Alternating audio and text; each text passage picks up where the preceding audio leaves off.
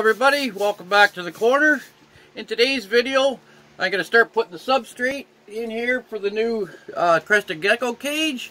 I'm going to show you how we build up with the drainage layer first, then they're going to get a screen, and then we're going to put the substrate, and after that I'll do the planting. But for this video I'm just going to show you how you do the drainage layer, the screen, and then the substrate. So with no further ado, let's get started here. As you can see, I got these clay balls. You buy them at any hardware store, or you can even buy them at a reptile store. They're just balls that go at the bottom, and what they do is they keep water from, like the stagnant water down below, they keep it from getting bad and moldy and stuff. So yeah, you start off with throwing these in the bottom. Once I get them in, I'll show you what it looks like. Inside this bucket here, that's the clay balls I was showing you.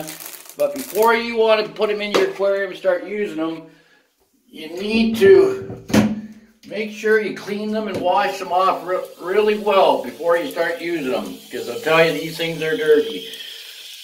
Now what I did, hold on a second here. What I did, I just have a little bucket here. And at the bottom, as you can see, I put holes in it. And I just fill this up with water once or twice and let it drain out. And that should clean it off. As you can see the dirt coming out of here already?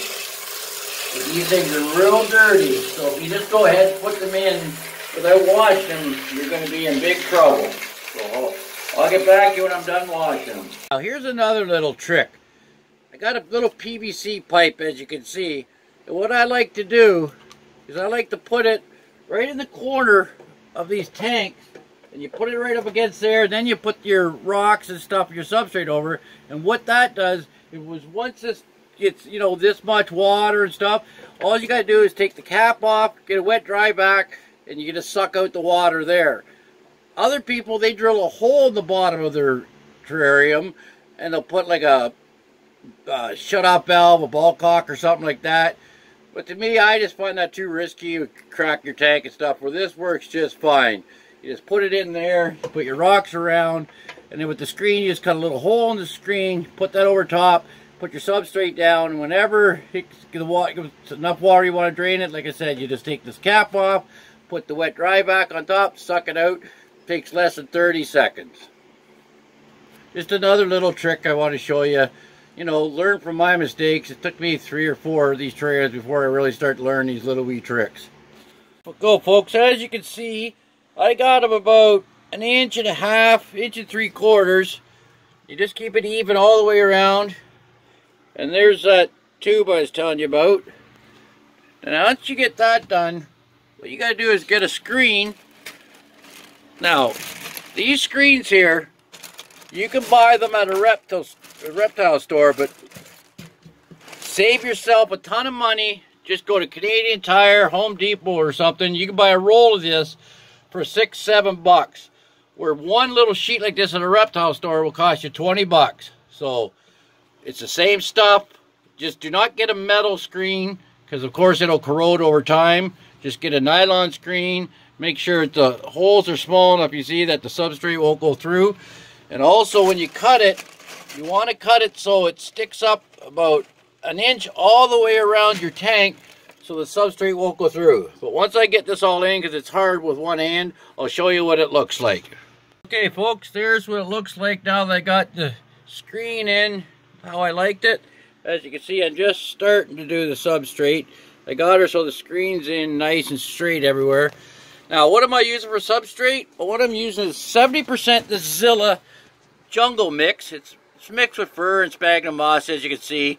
It's really good for bioactive. Now what bioactive is like you add springtails and isopods and stuff, and you never have to change this stuff, because they eat all the waste and they keep everything nice and clean. But what I'm doing is 70% this jungle mix, and 30% I got cocoa fiber in here. I mix 30% of that, plus I mix in there some leaf litter and also some snake skin. You just the shed from GT, you just break that all up, and that feeds your isopods and springtails until, you know, they start getting leaf litter down there that they can eat, and, you know, and all the waste from the frog, or for my crested gecko and stuff. But yeah, that's what I'm going to do for a mix. Now, what I'm going to do is at the back there, I'm going to have it a lot higher at the back and have it slope down to the front. It just gives it contour stuff. And then after that, I'll start planting. But for this video, I'll just show you what it looks like once it got all the substrate in. Folks, I'm sorry about the glare, but as you can see how it starts at the back and works its way down towards the front. That's how I got her set up. But anyways, that's where she looks like now. It's really starting to change. You can see I got some of the snake skin in there mixed up. Now I just got to get the isopods and the springtails, and along with the plants. Now I got a couple of plants here, but I'm waiting for a special plant to start at the back, and then the one up here that I'm going to put up here. And then up, like I said, up here, it's all going to be moss hanging down over top. But again, there's how she looks for the front. You got your drainage layer, you got your screen, then on top, you got your substrate. Like I said, with the springtails and the isopods, this will last for years and years and years. You'll never have to change it. But anyways, folks, hope you enjoy this. It's really hard doing this by yourself.